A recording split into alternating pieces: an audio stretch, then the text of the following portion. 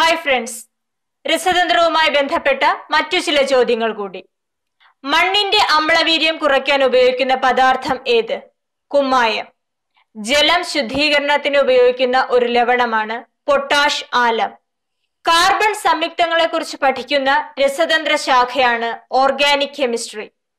മഷിക്കറ മായ്ക്കാൻ ഉപയോഗിക്കുന്ന acid oxalic acid.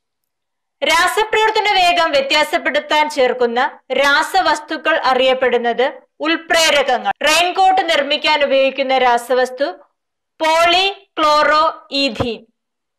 പഞ്ചസാര ചൂടാക്കുമ്പോൾ ലഭിക്കുന്ന ഇരുണ്ട തവിട്ട് നിറമുള്ള വസ്തുവാണ് കാരമൽ.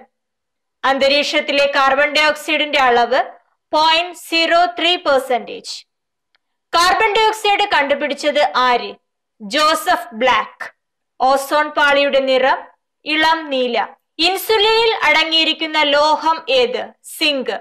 തുരുമ്പിക്കാത്ത സ്റ്റീൽ ഏത്? Stainless steel. ശസ്ത്രക്രിയാ ഉപകരണങ്ങൾ നിർമ്മിക്കാൻ ഉപയോഗിക്കുന്ന സ്റ്റീൽ ഏത്? High carbon steel.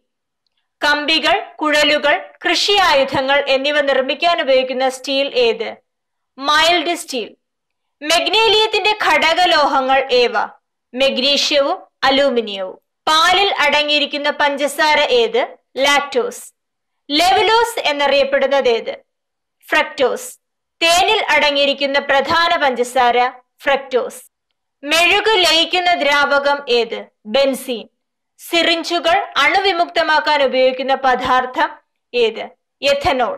ഈ ടോപ്പിക് നിങ്ങൾക്ക് ഇഷ്ടപ്പെട്ടുവെങ്കിൽ ലൈക്ക് ചെയ്യൂ, ഷെയർ ചെയ്യൂ. കൂടുതൽ ടോപ്പിക്കുകൾക്കായി സബ്സ്ക്രൈബ് ചെയ്യൂ.